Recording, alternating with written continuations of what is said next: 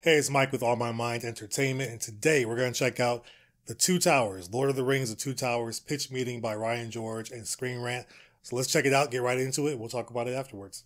So, you have a second Lord of the Rings movie for me? Yes, sir, I do. Very exciting. So what happens in this thing? Well, Gandalf is back. Yeah, he fell off a thing, right? He sure did, sir. Right. But you're gonna come to realize that falling from great heights isn't really fatal for good guys in these movies. Oh, well, great. Yeah, so he falls and he falls and he falls and he fights that fire demon, and then they end up at the top of a tower and they fight some more. How'd they get to the top of a tower? Unclear, but then he's gonna finally kill the fire demon thing, and then he's gonna die, but then he's gonna come back. Oh yeah, he is? Yeah, his spirit went somewhere for so long that he forgot his own name, but now he's back and he's all white. Well, that is how death works, so no further questions. He's all white. No, this is like magic and stuff. That's not how death works. Sure it is. So what else happens? Okay, well, there's gonna be some more walking. Oh, there is, huh? Yeah, a whole bunch more walking. A ton of it, in fact. Even the trees are gonna walk in this thing. I love it. So anyway, Merry and Pippin, they've been captured by orcs, right? And they're being brought to Saruman. Right. And some of the orcs actually want to eat them. They're like, yeah, why can't we have some meat? What, do the orcs all have Cockney accents? They do, yeah. Oh, inexplicable accents are toit. And then the orcs are attacked by these dudes, the Riders of Rohan, and it's just a massacre. Oh boy. And for a little bit, we're gonna think that Merry and Pippin are dead, but then it turns out they're not. Oh, fantastic. So they head into the forest and they meet these big talking trees called the Ents, and these things, they talk super slowly. Oh, well, I guess that's a good way to pad the runtime a little bit. How long is this thing anyway? About 4 hours. Oh my god. So the Ents, they're gonna have this big council meeting, and they're gonna decide that they don't want to go to war. Oh. But then they're gonna see that Saruman destroyed a bunch of trees, so they're gonna go attack Isengard. Okay, so the trees were treated poorly and now they want their revenge? That's perfect, I love it. Who is that? That's just M. Night Shyamalan. Sometimes he eavesdrops on these meetings and tries to get movie ideas. That's not a good idea for a movie, M. Night. Yes, it is. Okay, well that's gonna be bad. Yeah, he shouldn't write that. So what does Saruman do when they attack? Does he do some kind of crazy wizard counter move? No, he just kind of frantically looks around like he lost a contact lens or something. Oh, okay. Anyway, so we're also gonna follow Sam and Frodo on their quest to destroy the ring. And how's that going? Well, they keep getting lost, so they team up with this weird creature called Gollum, and he's like obsessed with the ring because he used to own it. Oh, and this guy's freaking nuts. I mean, at a certain point of the movie, he's just having a full-on conversation with himself. He's just talking to himself and replying as if he was two different people. Yeah, he's freaking nuts. Oh, this guy's got problems.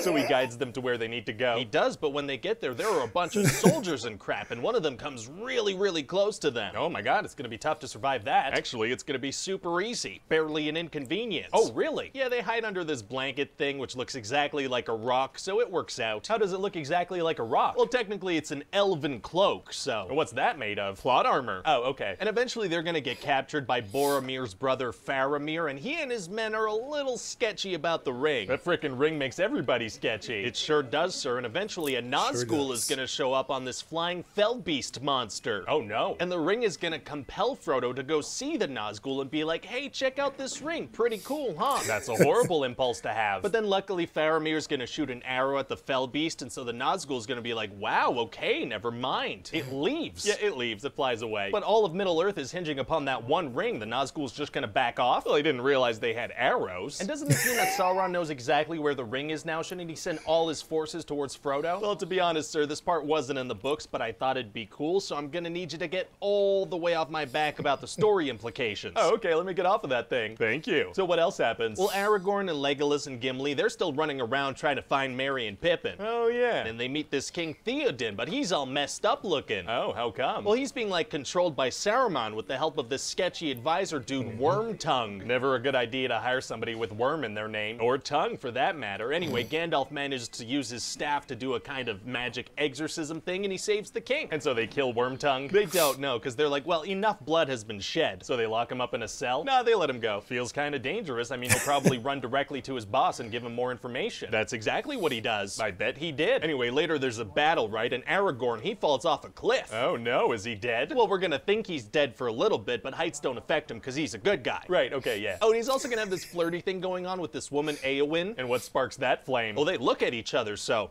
you know, they're kind of in love now. Very romantic. And later in the movie, there's gonna be this massive battle at this place called Helm's Deep. Wow, wow, wow, wow. Ow.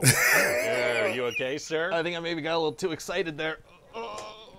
Should I call an ambulance or what's up? No, I actually feel fine now. Oh, I think you may have died. Oh yeah, look at that. Whoops. Whoopsie. Well, welcome back, you know, producer guy the white. Producer guy, yeah. That's what they used to call me. Anyway, there's gonna be a battle. Oh boy, and how does that go? Well, there are only a couple of hundred good guys and like 10,000 orcs, so, you know, not great. Yeah, those aren't good numbers at all. But then some elves show up, and they're led by none other than Haldir.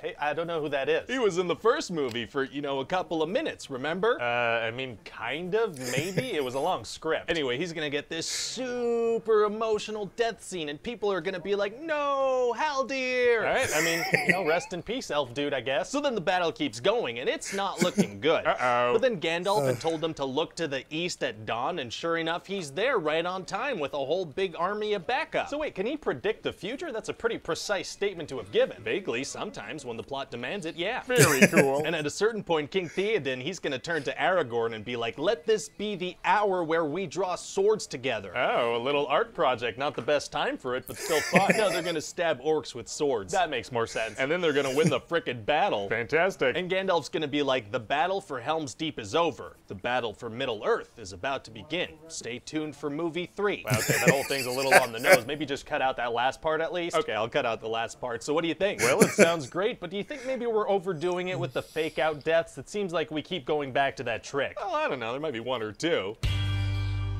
10 fake-out deaths in the movies. Well, there you go. Lord of the Rings: The Two Towers. I'll agree. I gotta say this. This one, Two Towers, was better to me than Lord of the Rings, Fellowship of the Rings pitch meeting. Now, if you haven't seen that one, check it out as soon as you can. Check it out. It's still good, but it just wasn't as funny as this one.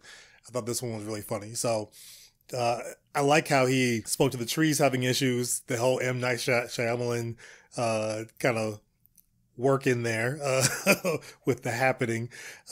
Even just the producer, the white change up, that was hilarious, and he used it with his wow shtick. This is a funny one. I like this one. I like this one. And again, this is my favorite movie. Two Towers was my favorite of the three. They're all great, don't get me wrong, but Two Towers is my favorite. So I really enjoyed this one. I like just how he uses pieces of the movie and speaks like what it looks like in real life. Like, you know, Saruman looking for a lost eye contact lens. And so I like the way that Ryan George puts all this together and makes it work.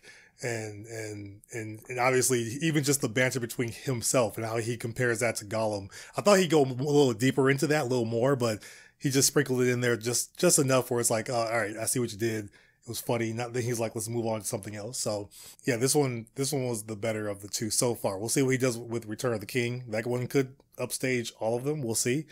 But so far, Two Towers is my favorite. So check them out. I have links in the description for the other pitch meeting reactions that we've done for Screenrant and Ryan George. I'll have the links for the original video and also to Ryan George's YouTube page as well, because he does some funny videos as well. So I might even do some reaction videos for any new ones that he does on that. So if you haven't checked him out before, check him out. He's great.